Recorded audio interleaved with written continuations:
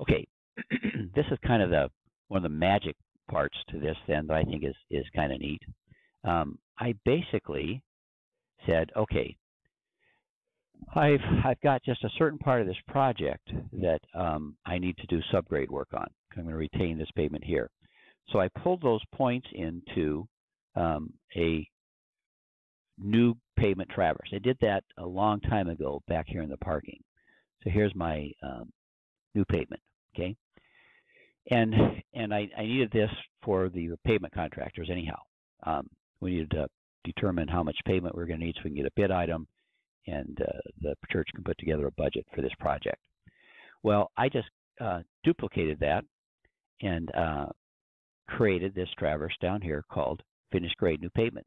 And the reason I duplicated that is I need to come in and play around with this a little bit.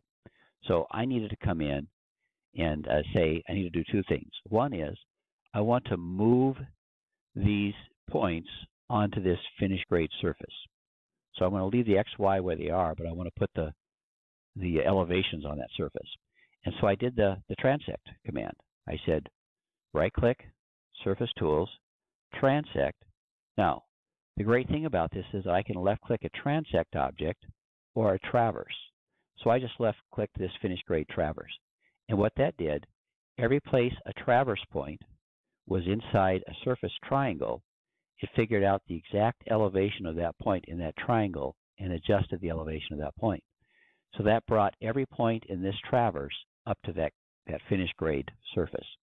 All I had to do then is come in and match up the grades here at the edge of the existing pavement.